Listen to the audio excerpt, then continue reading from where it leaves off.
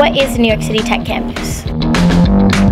Mayor Bloomberg and the New York City Economic Development Corporation are looking to create a campus in New York City dedicated to applied science sector.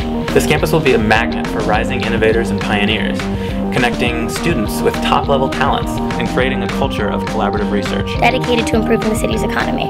The city's offering up to $100 million in infrastructure and utility improvements, fully integrating the campus into the city and enhancing the applied sciences sector. This campus has the potential to attract companies to New York City, creating thousands of jobs and a future in sustainable, innovative entrepreneurship. Cornell is one of the many universities across the globe bidding for the opportunity to create a world-class academic research facility. This campus will provide Cornellians with an unparalleled opportunity to collaborate with industry leaders in a hands-on environment and solve the problems of tomorrow.